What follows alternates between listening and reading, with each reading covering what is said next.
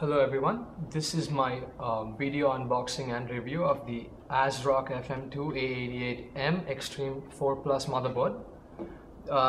If you've come across FM2 motherboards from ASRock, you've probably noticed the Extreme6 ATX motherboard, but this is the younger brother or the little brother of the 6 It's the 4 which is a micro ATX motherboard. And it comes with some great features. It hasn't skipped out on any features as compared to the 6 except for the 4 GPU slots, which is the PCI Express slots. Instead, on this motherboard you have very similar features. You've got the standard FM2 socket from AMD, as well as you've got the A88X chipset, which is the latest chipset for the AMD APUs, one that I've got here, the 7850K, which I'll unbox later. This motherboard also supports AMD Crossfire, and I'm not talking about the dual graphics configuration where you set up your APU graphics with the discrete graphic card. I'm talking about two discrete graphic cards on the same motherboard. Yes, we have two PCIe slots here. One's the PCI Gen 3 X16 slot, and the other is the PCI Gen 2 X16 slot, which you can still crossfire, and I'm not very sure if there's going to be a performance drop because of the difference in generations, but I don't think there will be. We have HDMI, DVI, and VGA on this motherboard, and there's something about the VGA port on this motherboard that I really like, and I'm going to talk about it when I'm unboxing it after a couple minutes. First, we'll take a look at the box. As you can see here, we've got a home cloud feature by ASRock. I'm probably interested in what home cloud is, but anyways, the more important features we've got listed here. We've got the micro ATX form factor, socket FM2+, which supports both the socket FM2 as well as the socket FM2+ APUs. We have also got DDR3 2600 MHz support, which is pretty good because with APUs, the faster memory you have, the better the computer performs. So if you have 2600 out of the box, that's going to be brilliant. I'm going to be using 2133 MHz on this particular build, which I'm doing. But if you've got faster memory, yeah, you can probably pop that in here and it'll work no problem.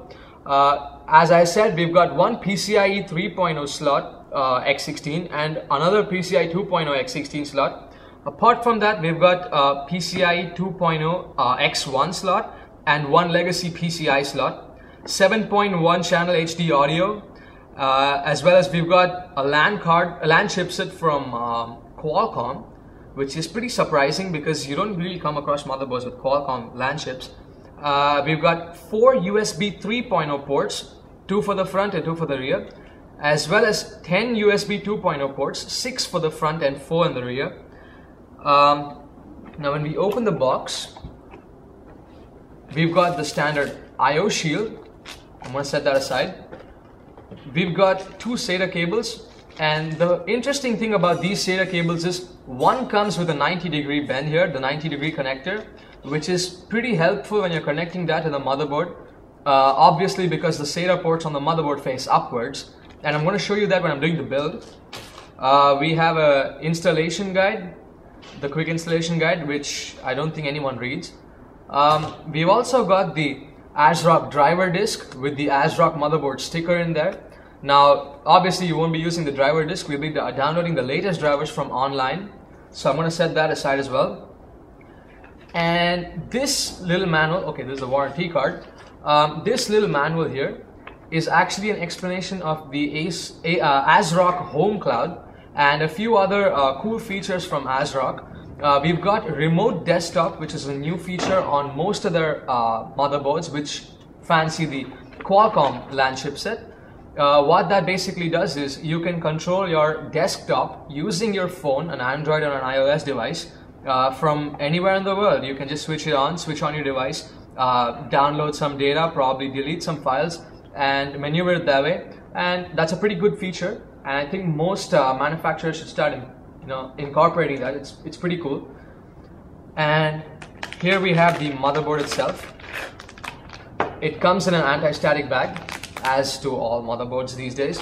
I'm just going to set the box aside, or actually I'm going to place the motherboard on top of the box so we can have a better look.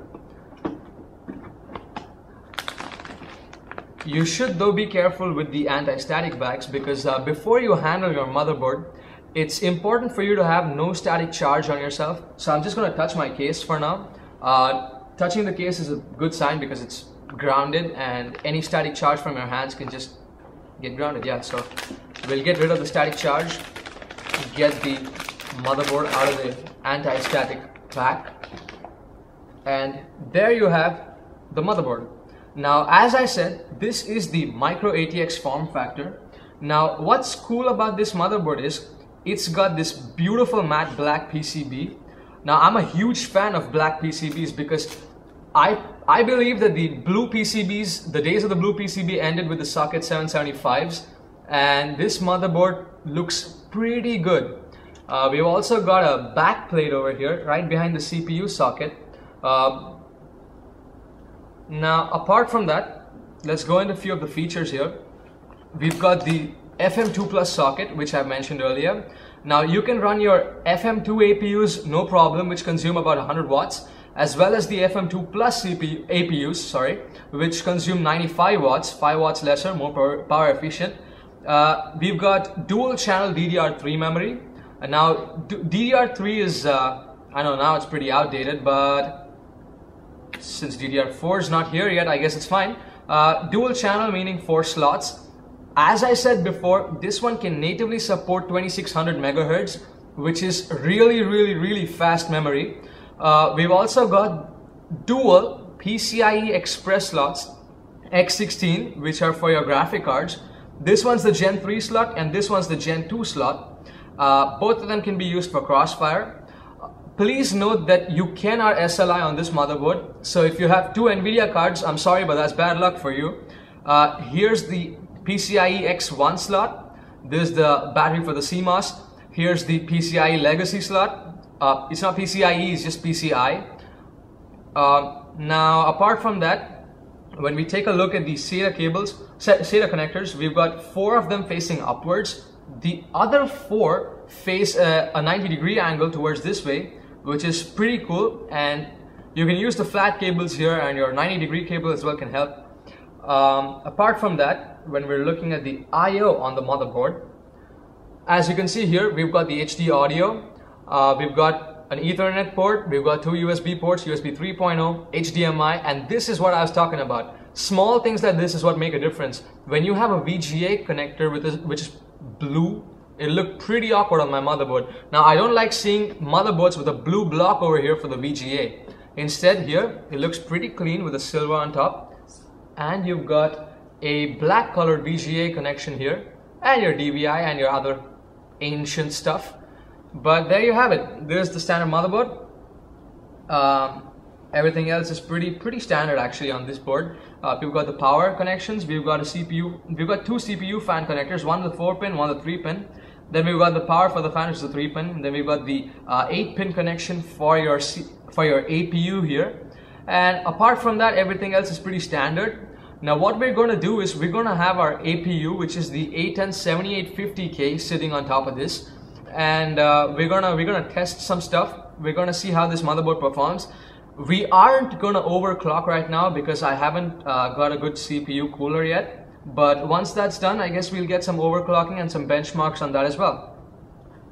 In my opinion, this is a pretty good motherboard for the price, and although it's a micro ATX board, we've got a ton of features on this, very similar to the ASRock Extreme4 Plus. So I guess that's the motherboard review, and there's a pretty good motherboard for anyone who's considering buying it. I'll also show you the motherboard when I'm building the rig. So the rig assembly will have the motherboard, and I'll put the APU inside and we'll show you how it's done. Thank you for watching my review.